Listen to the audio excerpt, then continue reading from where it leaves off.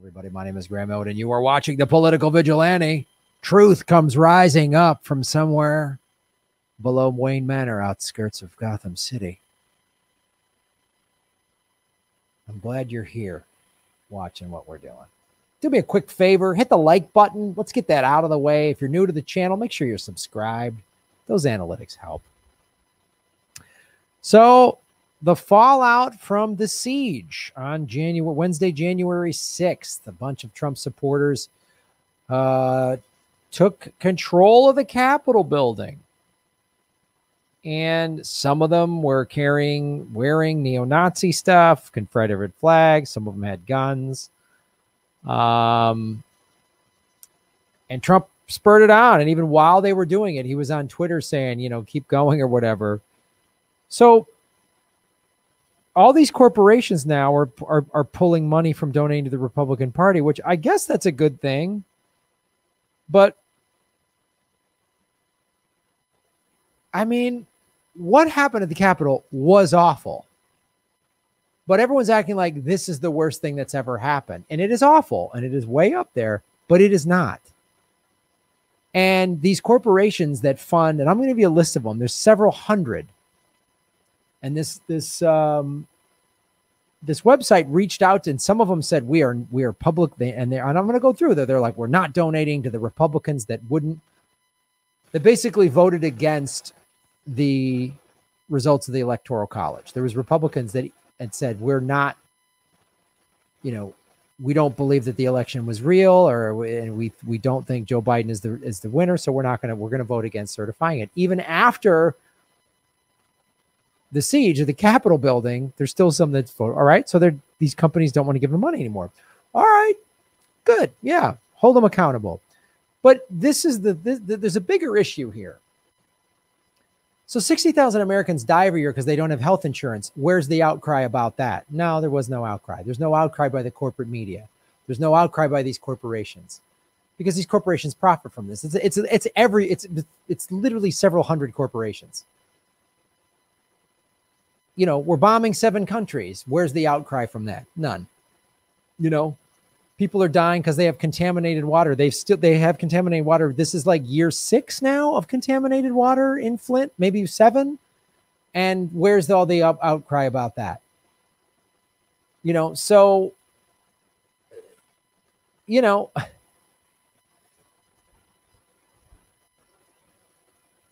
it's just, again, it's like the Capitol building and politicians inside of it that are owned by these big corporations, when they were actually threatened, when the ruling elites were actually threatened, then it's like, oh God, we got to do something about it. And the people that died there, it's awful. It's awful what happened. But so many more awful things happen. 85,000 dead children in Yemen. Are these companies going to pull their money from anyone that voted for that war? No, war's profitable. And when working class and poor people die, it's like, so what? But when ruling elites are threatened, whoa, wait a minute now. Wait a minute. What Trump did was awful. It's awful. I mean, like, he should be arrested for inciting a riot. If a regular citizen did that, hey, go attack the Capitol building, and a bunch of people did it, that person would be in jail.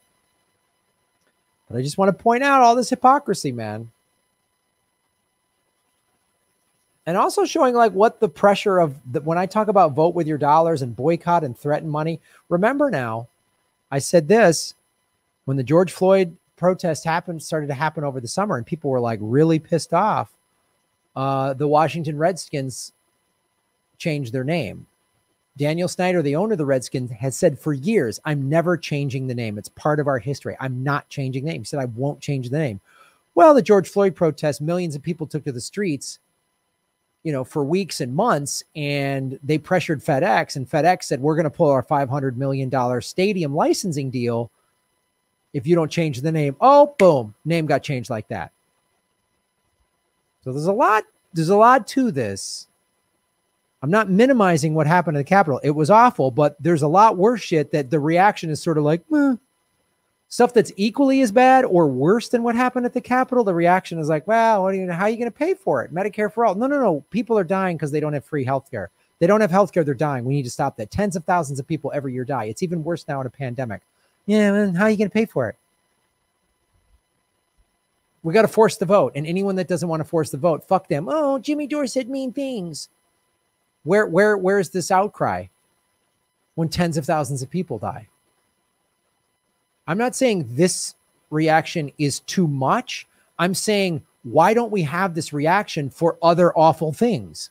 That's what I'm saying.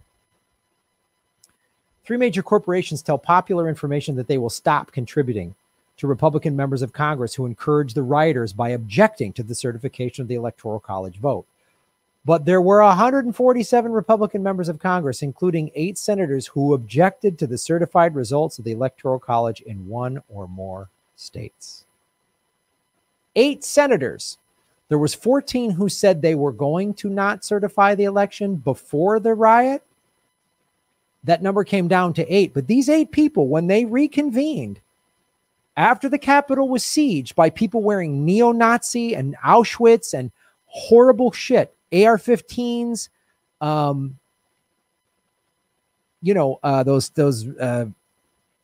those plastic tie handcuffs, right? You've seen those photos. You saw what happened. A woman who was a Trump supporter got trampled. A cop was killed. Like, awful shit happened. Even after all of that, these 8 assholes still, and here are their names. Tommy Tuberville, a Republican from Alabama. These are senators. If these are your senators, give them a call. Let them know what you think.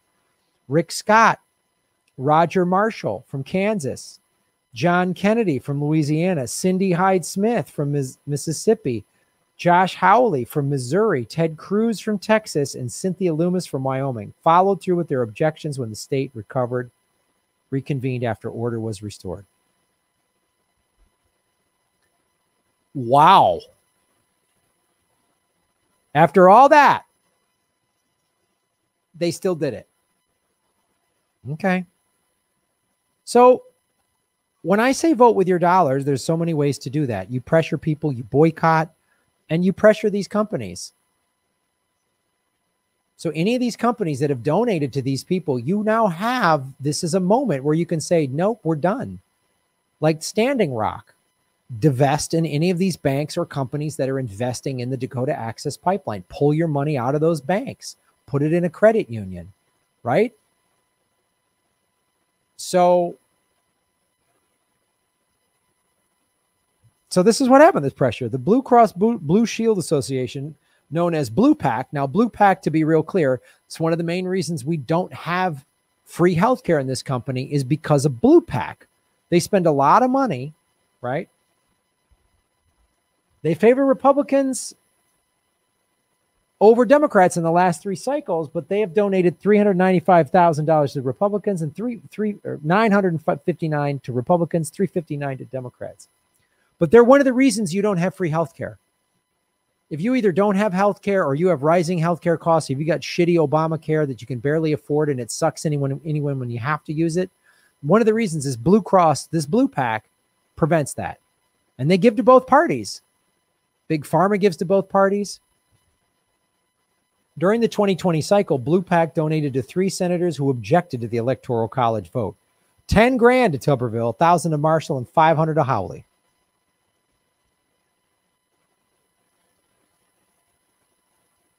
So let these companies know.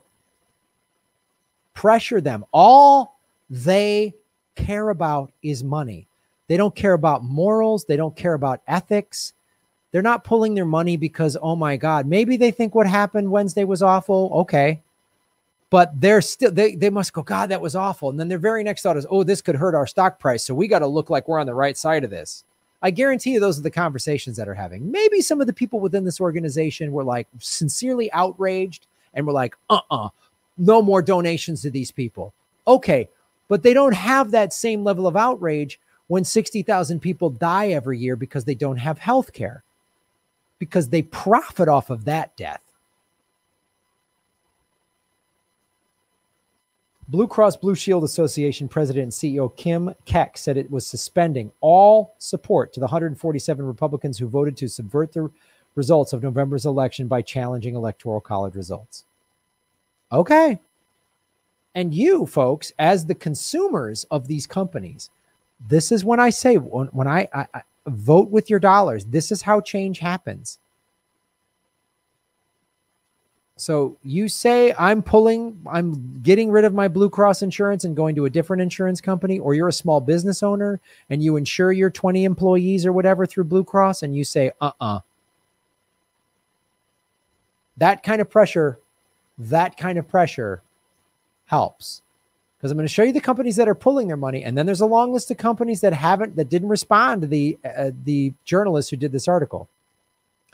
During the 2020 cycle, Marriott's PAC donated $1,000 to Howley's campaign and another grand to Howley's leadership PAC. Marriott. Dow Inc., massive chemical company, was more definitive. The company told Popular Information on Monday that it will no longer donate to any member of Congress who objected to the certification of the Electoral College for the duration of their term in office.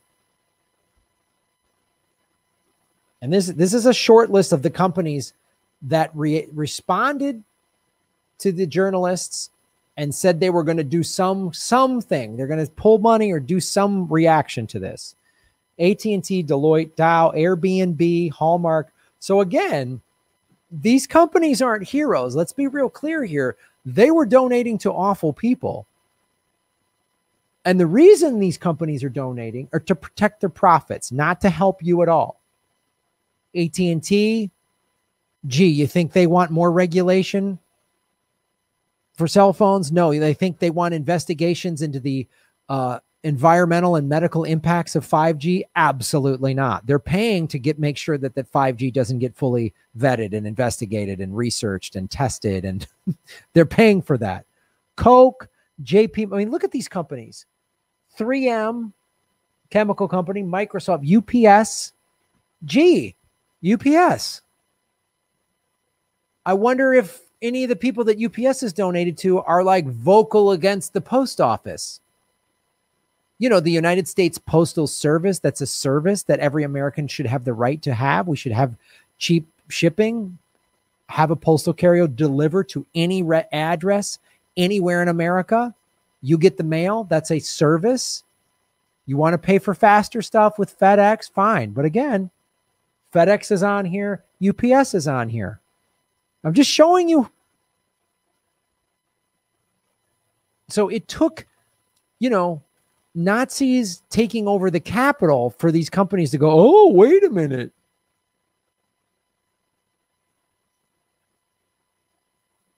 And they'll still donate to corporate Democrats or whatever. Coke, JP Morgan, H&R Block, Charles Schwab, Amex, Amgen, that's a pharmaceutical company, Target, T-Mobile, FedEx, CVS, Exxon. This is who owns our politicians, by the way. Okay, so good for them. They're pulling their money and holding these Republicans that voted with Trump, who's a fucking crazy Nazi, holding them accountable. But here's like 106 companies that all donated money, because it says this is a matter of public record. You go to opensecrets.org, you can see who got what money from whom. Look at this list. You can't even, it's too long. It's 100-some names. Aflac, Bacardi, Anthem, AMC Theaters, Amazon, CBS, NBC. So explain to me why does CBS and NBC need to donate? Why are they donating to any member of Congress, let alone Republicans that were voting against the election results? You see what this shows? Everyone's all up in arms and okay, what happened again is bad. But when you really dig into this, it shows you how horribly corrupt our system is. Why can't people trust the news? This is why. Comcast, Charter Communications, Cox, CBS, NBC, Ernst & Young, Fox Corporation. So you think there's a difference between MSNBC and Fox? They both donate to Republican candidates. Do you see the bullshit? Fox is telling the truth. MSNBC is the only one. You can't trust any of them. Look at this. Home Depot, Honeywell, JBS, JetBlue, Coke Industries. So I just want to show you this. When Rachel Maddow's talking about the Koch brothers, she works for NBC Universal that donates to these Republicans, just like the Koch brothers did. That's why it's all fake theater. The corporate media is all theater. The corporate media is going to cover this story, but not the way I am. They're going to cover it like, yep, we're getting Trump because Trump's bad. This is the only bad thing that's ever happened. What if everybody pressured these? What if people peacefully, not violently, not showing up with guns, but went to the Capitol and sat there and did a sit-in protest and said, we're not leaving. And thousands of people got in the Capitol and said, we're not leaving until we get Medicare for all.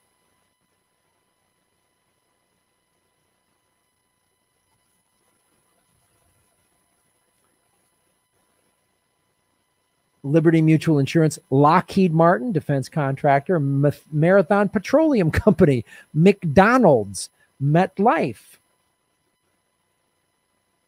News Corp, that's Fox again, Northrop Grumman, defense contractor, Northwestern Mutual Insurance Company, Occidental Petroleum, Pfizer, PG&E, Oracle, Phillips 66 gas companies, Raytheon, Rolls-Royce, Safeway, Samsung Electronics, the Sierra Nevada, Jesus Christ, Southwest Airlines, Teva Pharmaceuticals, Walt Disney. So all of them now are represented. Walt Disney owns ABC and ESPN. We got Walt Disney. We got, where were they? Fox News Group. Where were they? They were up here somewhere. Remember we saw Fox somewhere. Yeah, Fox, NBC, CBS, and Charter. That's all of them. That's all of the major networks. That's all the major media outlets are donating to these Republicans. And I'm sure they donate to Democrats as well. Gee, how come they're not covering the Epstein story? The ruling elites control everything. That's what this list should tell you. Toyota, Tyson Foods, United Airlines, Universal Music, Verizon, Wells Fargo. So every telecommunications company and every major bank, every insurance company, the defense contractors. Do you see this? Okay, good. Some of them, and these are the ones that aren't, as of the printing of this article, have not vowed to never donate to these companies again, or to these Republicans again. So again, what happened at the Capitol is awful. The fact that these companies are pulling their financial support from these Republicans, all right, I agree with that. That's a good thing. But why can't they do it for other things that we need? Free health care. Why are we dropping all these bombs? Net neutrality. All of, you heard me list the companies. They all profit. Those things that we, the 99% need. We need healthcare. We need free college. We need free and fair elections. We need money out of politics. We need to end the wars.